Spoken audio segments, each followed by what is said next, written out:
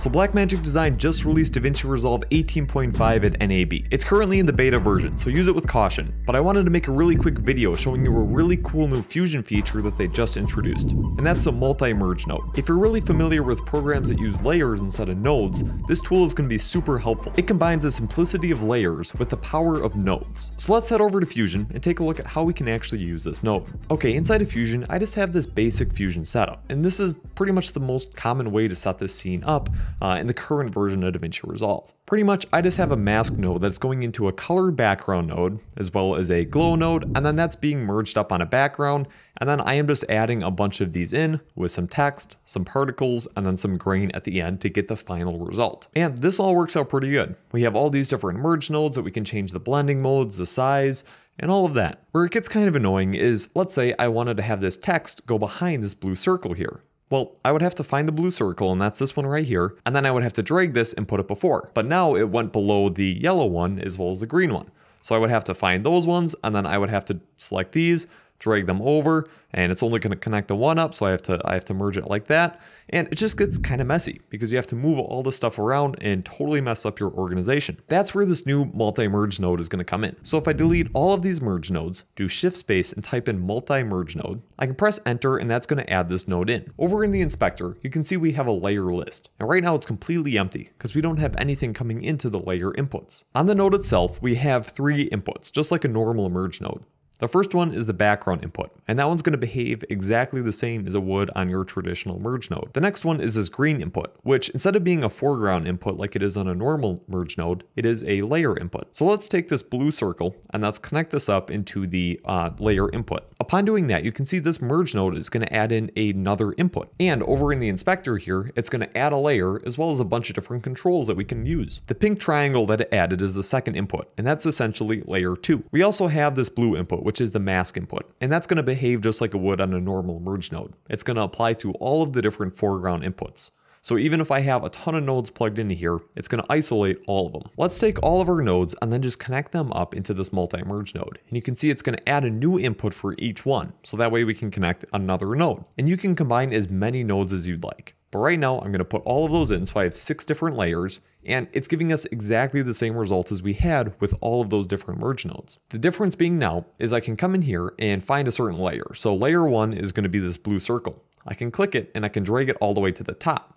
So now it's going to appear above our text. And that's the power of the multi-merge node. It puts it all in layer form, so just like in After Effects or another program, and allows us to easily move them around. But it's still a non-destructive workflow, so we can still go back to all of our nodes that come beforehand. To make our life a little bit easier, we can also label each one of these layers. So layer 1 is going to be this blue circle. So if I double click, I can label it, and I'm going to call this blue circle. And layer 2 is going to be the yellow circle. So I'm going to go through and label all of these. And now that I have them all labeled, you can see it's going to be a lot easier to move stuff around. So for example, I could take this yellow circle and move it above the text. So now it's going to appear above our text. And I also want the pink circle to be above too, because that way the glow is going to be cast onto the text. So it's super easy to rearrange these, and I can keep everything in my node graph exactly the same. Now, whatever layer I have selected, that's going to change the controls that are down here. Just like in your traditional merge node, you have the controls to change the center position, the size, the blending modes, and all sorts of stuff like that. And if I have my text selected and change the size, it's not going to affect any of the other nodes. If I switch over to, say, the pink circle, you can see it's going to have its own separate controls. Now, if you right click on any of these layers, you have a couple of other options. We have stuff like set to default, which is going to change the name back to the default name. We also have the ability to set this entire layer back to default, so that is going to change all of the controls that are down here and set them back to their original size. And we can rename layers or do the go to connected tool to find which tool we have selected. And speaking of that, if we're inside of this multi-merge node and we have one of these layers selected, you can see it's going to highlight the node pipe that traces back to the node.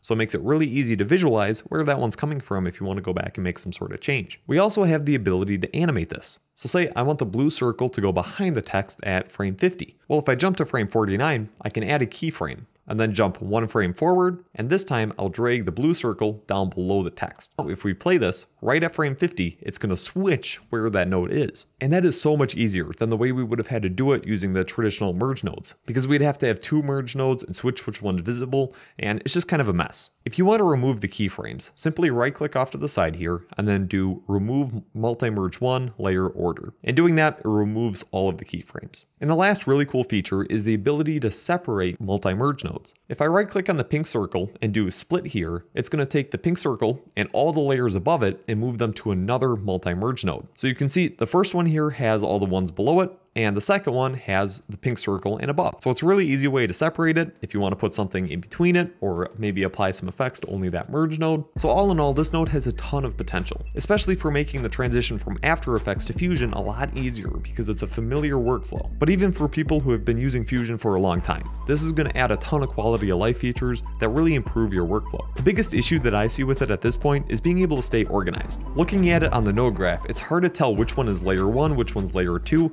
without actually clicking on the node and looking at it in the inspector. It's definitely going to take some playing around with just to get used to this new system, but I think it's going to be a really cool feature in the end. If you want me to cover some of the new Fusion features, let me know down in the comments below, and make sure to stay subscribed so you get notified when those come out. I'm also working on a Fusion course that will dive into all of these cool nodes just like this one. If you want to be updated as to when that comes out, check out the link down below to sign up. But that's going to wrap up this video, and I'll see you in the next one.